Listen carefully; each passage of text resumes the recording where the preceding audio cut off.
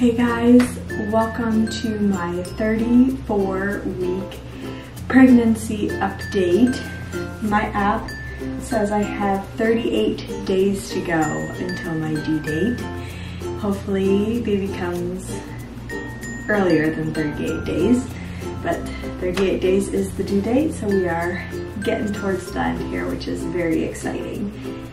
Baby this week is the size of a cantaloupe.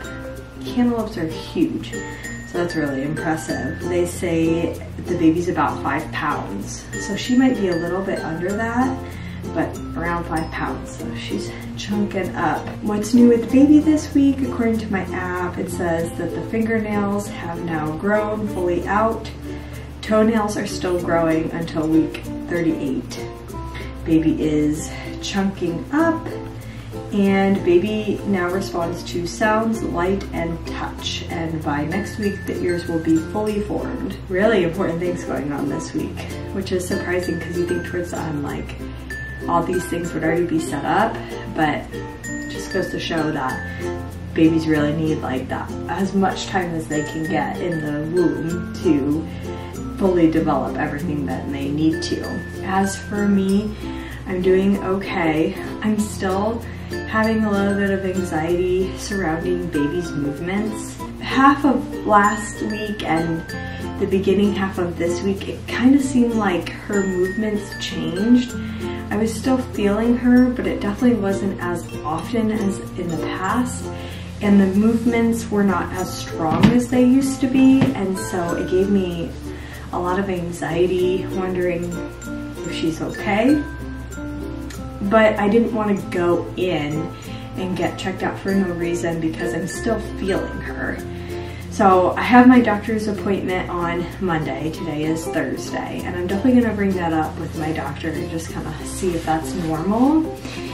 It's possible that she's like head down and like engaged. That's why the movements are changing. It's possible that she's so big that she's run out of space, and so that's why her movements aren't as big or as often. Maybe she's getting more into REM sleep. I'm not really sure. The past 2 days or so, her movements have been a little more back to normal. Last night she was kicking like crazy, which she had not done for like half a week before that. So I don't know if it was just like a period of growth, of laziness, and now she's back to normal. I'm definitely feeling her more than I did, but it's still not quite as much as what in the past couple of months it has been. So not really sure what's going on there. It's definitely causing me anxiety though, because I constantly am wondering, like, when's the last time I felt her?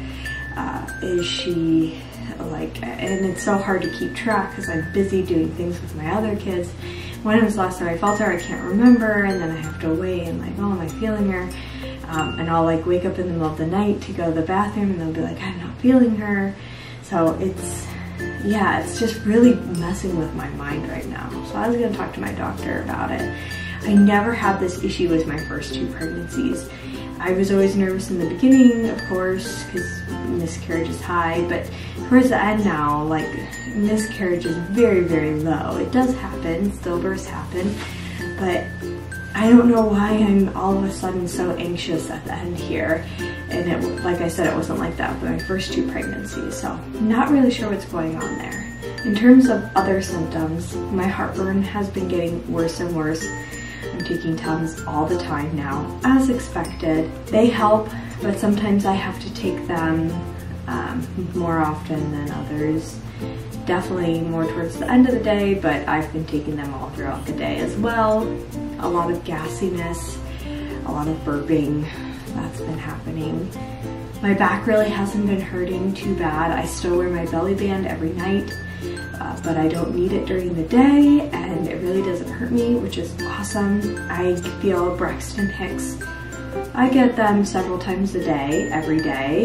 It's not consistent, and so that's nothing to worry about, but I do feel that they're like a tightening sensation. Sometimes they're a little uncomfortable, not usually painful though. Still dealing with congestion in my nose and having to blow my nose every morning. Definitely dealing with that. I think I've gotten a cold from my kids and so I've been coughing a little bit more, but that's not been too bad. I do think my ankles are starting to swell a little bit. I've never really had foot swelling before in my previous 2 pregnancies, so this is kind of different, but I do notice it like when I'm changing and stuff and I look down at my ankles, they do look a little more swollen, which is kind of interesting. I'm thirsty all the time. I'm drinking a ton. I'm getting up usually 2 times a night now to pee. Used to be 1, now it's at 2 times a night, and I pee all the time throughout the day. Headaches I really haven't been dealing with, which has been really nice. I'm running out of clothes to wear. That bit my bump. I'm basically just having to stick to maternity shirts, otherwise it just looks really, really weird on me. And then night shirts, I've had to start to borrow Anthony's large shirts because my small definitely won't fit, and even some of my medium shirts aren't starting to fit now. So yeah, I'm running out of things to wear. Preparation for baby. I got out my suitcase to pack my hospital bag. I have not put anything in it yet. I mean, I'm only at 34 weeks, so I think I have time.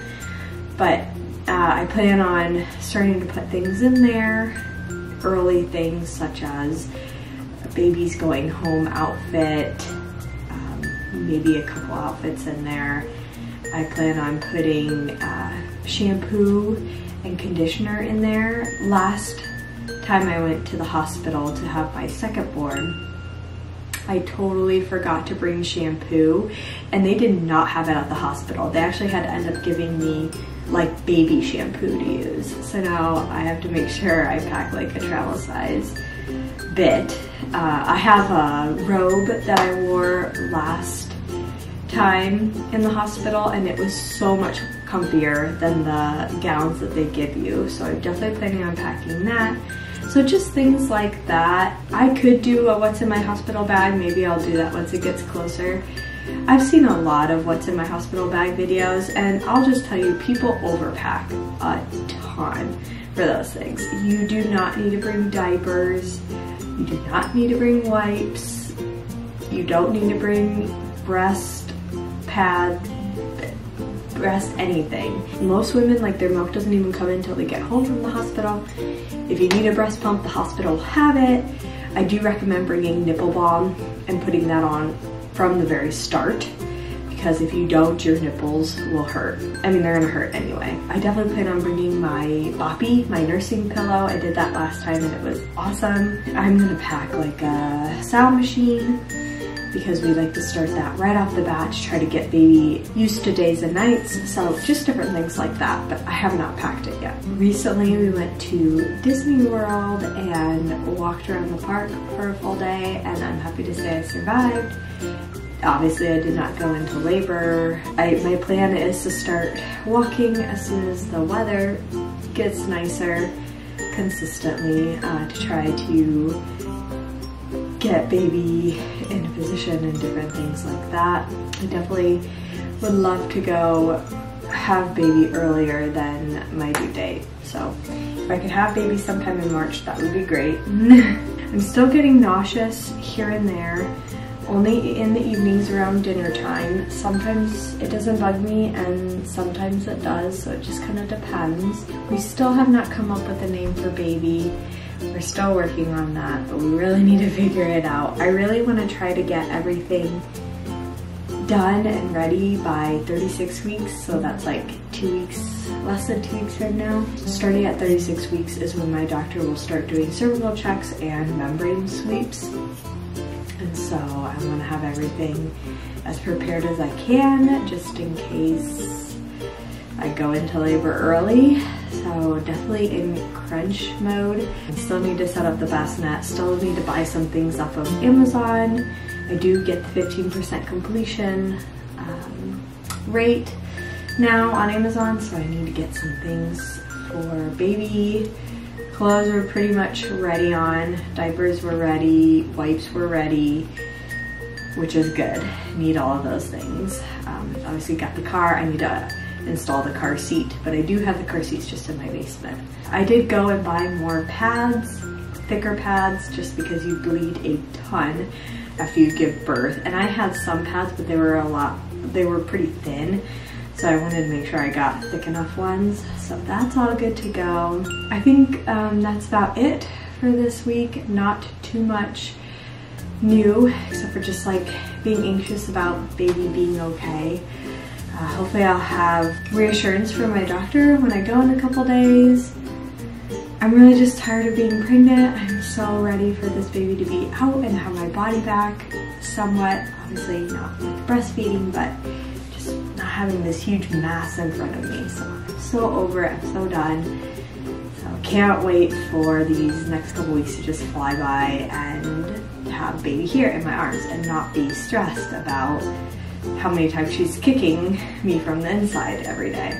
So, anyway, stay tuned for my next vlog because I will recap my doctor's appointment that I go to. I don't think it'll be too interesting, but we will see. And yeah, I will see you guys in the next video. So make sure to like and subscribe, and I'll see you guys next time. Bye.